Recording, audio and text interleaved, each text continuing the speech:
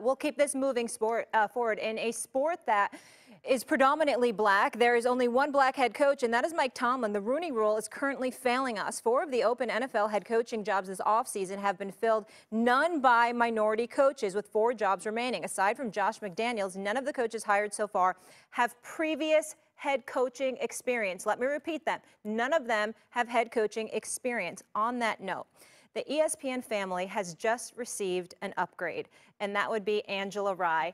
Congratulations. Welcome to the ESPN family. Good morning. Good to see you. She'll be with us. Excellent to have you, and the network needs your voice, so it's great to have you, especially here today on this issue. Angela, I'll start with you. How will this lawsuit impact black coaches?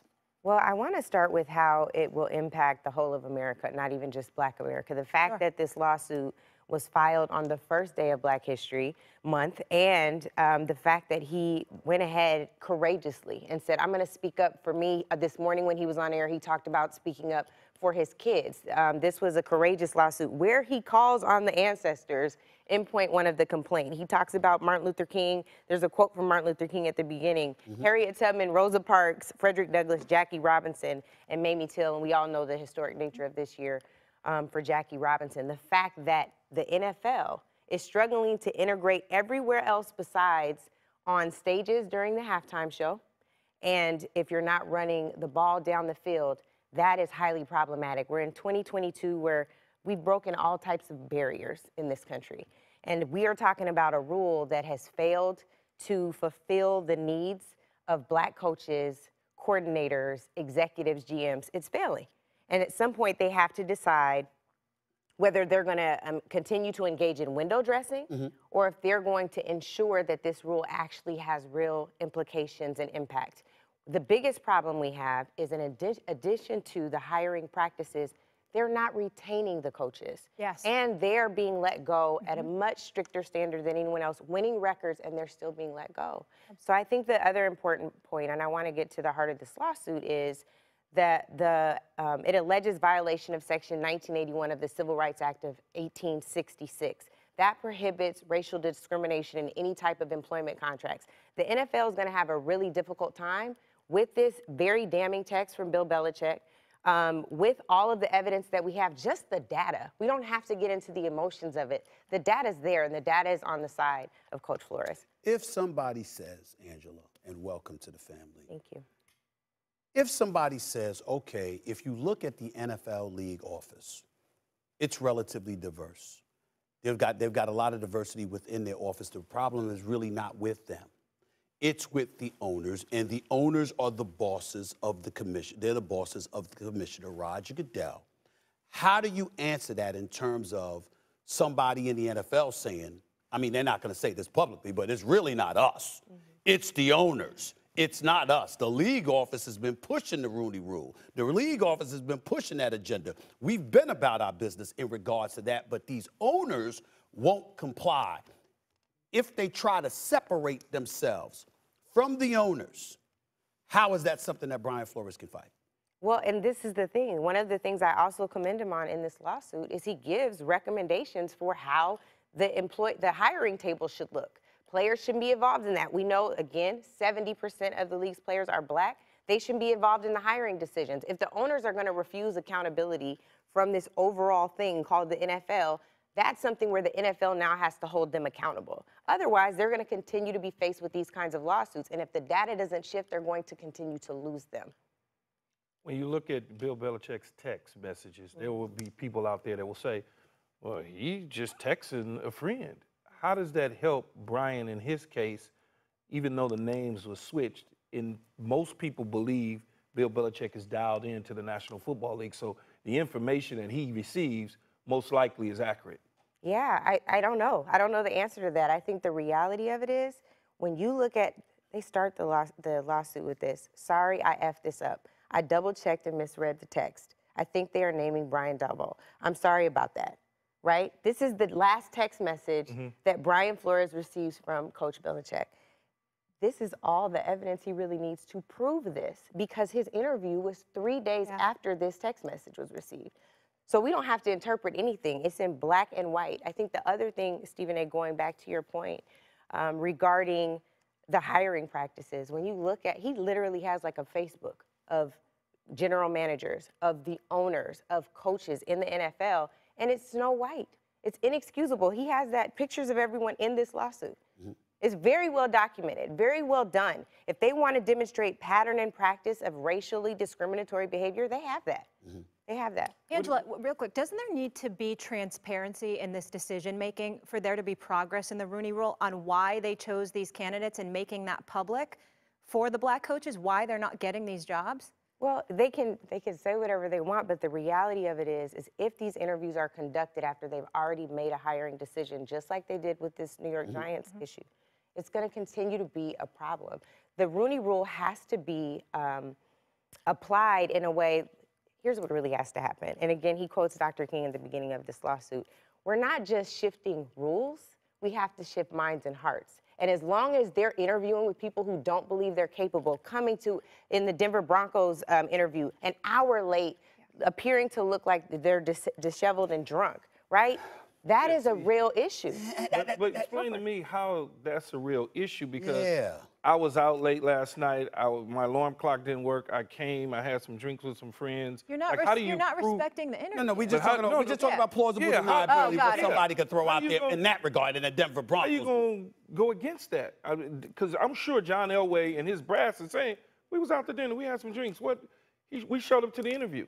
Yeah, sure. They showed up to the interview. And you know what? I wasn't there, Keyshawn. But here's what I know. That more often than not, this is how black coaches are being treated in the interview process. More often than not, this is how offensive and defensive coordinators are being treated in the interview process. More often than not, the NFL has applied the Rooney Rule since 2003, and what do we have to show for it, right? So that's the truth of it. So essentially, they show up and don't take it serious because it's a black man. They wouldn't do that the same if it was a white coach. Perhaps. And the one thing that we can also say is it appears that there's an explicit bias issue, right, within the league. But we know for sure there's an implicit bias issue. Let me say this.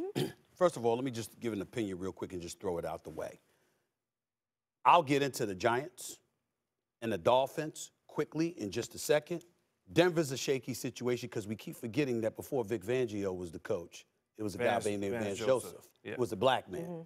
John Elway and the Denver Broncos organization just had a black coach. They just hired a black head coach before they let him go and brought in Vic Fangio. So that's going to be something that they could throw to their defense. That's number one. Number two, tardiness or whatever the case may be. Plausible deniability. I think that's something that they could get away with. I don't know if you're Stephen Ross telling them to throw games, offering $100,000, I think that's far more incriminating. The New York Giants and their history of not hiring black head coaches, that's definitely incriminating, particularly when you got the text from Bill Belichick to Brian Flores showing what he was hearing because he's so plugged in. And 3 days before its interview, I definitely think that's something that's going to work in Brian Flores' favor on those 2 points. My question to you, Angela Rye, knowing you the way that I do, would be this. I want to know, of all the things that are being said and all the things that Brian Flores says that he wants accomplished from this lawsuit, what's the number one thing you think will happen, and what's the number one thing you want to happen? Well, the thing that I think will happen is they're going to have to settle, just again off of this text message exchange alone. Like, it's very, very clear that hiring process in particular was thrown. I understand that what you all are saying about the subjectivity around the Denver Broncos. I'll table that, but what I will say is he also has data on his side. One statistic that hasn't been talked about this much this morning is in the 20 years of the Rooney Rule, only 15 black coaches were hired out of 129 vacancies. That's the part. And I know you're talking about Stephen Ross and the incriminating nature of throwing the games. That is a part of this lawsuit. But the major part of this lawsuit that he has to prove is racial discriminatory intent, right, in an employment contract. They have the data for that.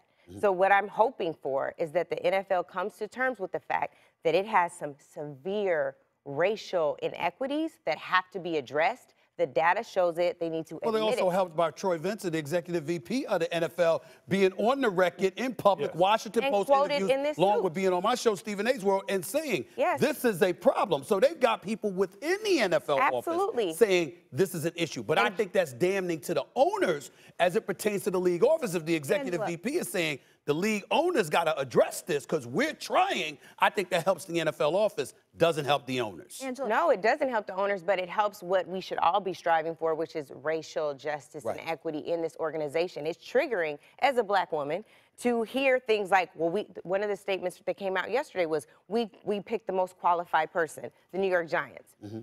Why is it that we're always unqualified? This man had a winning record with the Miami Dolphins. That shouldn't even come into question. And Jay was never been the head coach. Yeah, they were 1-7 and then turned it around to 8-1. That's never happened in NFL history this past season. Last question I have for you, and then Keyshawn, jump in here. What if Flores never gets a job in the NFL again? What if it's a similar situation to Colin Kaepernick? How do the players respond to that?